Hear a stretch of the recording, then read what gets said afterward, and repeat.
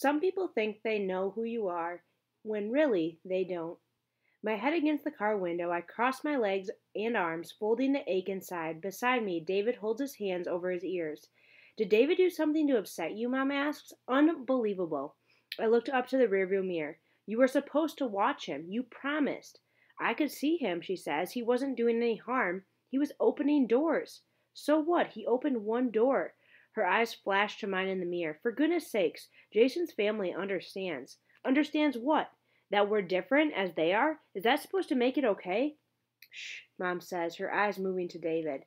I look at him, wishing he'd take his hands off his ears and say, It's going to be all right, Catherine. Don't worry. Or, I'll try harder next time. Or even, I'm sorry. But he only sits, rocking gently, a faraway smile on his face. Do you want me to call Mrs. Morehouse and apologize? Mom asks. It's too late. I turn to stare unfocused out the window, the side of the road becoming a sand-colored smear. Jason asked me to the community center dance. When I said no, he asked if I was embarrassed about him. Are you? Mom asks. No. Well, the rest of the world isn't like the clinic. Other places, people stare, or they hurry away, and I know what they're thinking. Oh, isn't that too bad? Or, what's wrong with that kid? Or, whew, I'm glad that's not me. I get so sick of it. Just because other people think something, that doesn't make it true. Maybe there's some truth in that, but it's unsatisfying, bitter tasting truth. I glance at David. It doesn't make it easy either. David stops rocking and gives me a fleeting look. I'm sorry, Frog. For once, Mom doesn't correct him. At home, Mom says she has to drop off paperwork at a few clients' houses. You can both come or you can babysit David. I'll babysit. I've had enough of David at other people's houses for one day. I dump a puzzle on the living room floor, glad for the simple right and wrong of a single perfect fit. Where's the sky, Frog? David asks beside me. I hunt for sky blue in cloud white pieces. First the top left corner, then another straight edge piece of blue. I hold up a cloud. I think this is next. David's hand shoots out, grabs the piece from my fingers, and snaps it in place. Piece by piece, the sky appears, a put together line of blue and white. Reaching the top right corner, David hunts for the second row of pieces, sharp pointed roofs over and the tops of the trees. I leave him leaning over the puzzle, his hair falling forward as he picks up the pieces and discards them, one after one. In my room, I open my sketchbook to the page with guilty, complicated, hidden, and weak. Out the window, Chrissy's driveway is empty, and I don't even care. I miss Melissa. I miss how she goes swimming at the pond with me and isn't afraid. I miss how we build mazes and guinea pig playgrounds on my floor for cinnamon and nutmeg. I miss being myself with my friend and not having to try so hard. If she were home, I could tell Melissa everything about David and Chrissy, and she wouldn't laugh unless I did. Fix it? David stands behind me. I didn't even hear him come in. Next time, don't forget to knock. I hold out my hand and feel the cassette dropped out on my palm.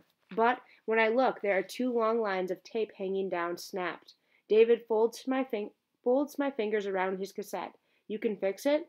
No. He puts his hand over his ears. Don't worry, you can fix it. You don't get it. I can't fix it. I throw the cassette. It clangs, hitting the bottom of my trash can. Fix it, David screams.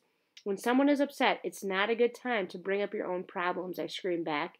Why don't you understand? No toys in the fish tank. Chew with your mouth closed. Don't open or close doors at other people's houses. David drops to the floor and wraps his arms over his knees. Trash goes in the garbage, he says. Between sobs, that's the rule. He's been crying so hard his whole body shakes. I get David's cassette from the trash, but it's too broken. I can't fix it. Tears fill my eyes. I walk over and kneel beside him, circling his knees and his shoulders with my arms. I lay my chin on David's hair. I'm sorry, I whisper. I'm sorry, Toad. Each phone ring sounds like a long breath in my ear. One ring, breath. Please be home. Beside me, David leans against my arm. Two rings. Please listen.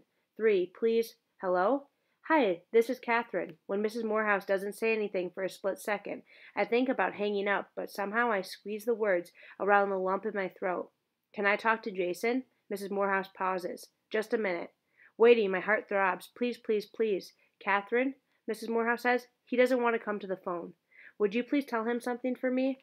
Would you tell him I'm sorry, and I'd like to invite him to the dance tonight? She sighs. I don't know.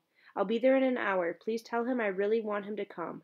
I give her the details, even though she won't even promise to tell him. Hanging up, I say to David, now we're calling Dad. The pharmacy worker who answers the phone tells me Dad's busy, but I say it's an emergency.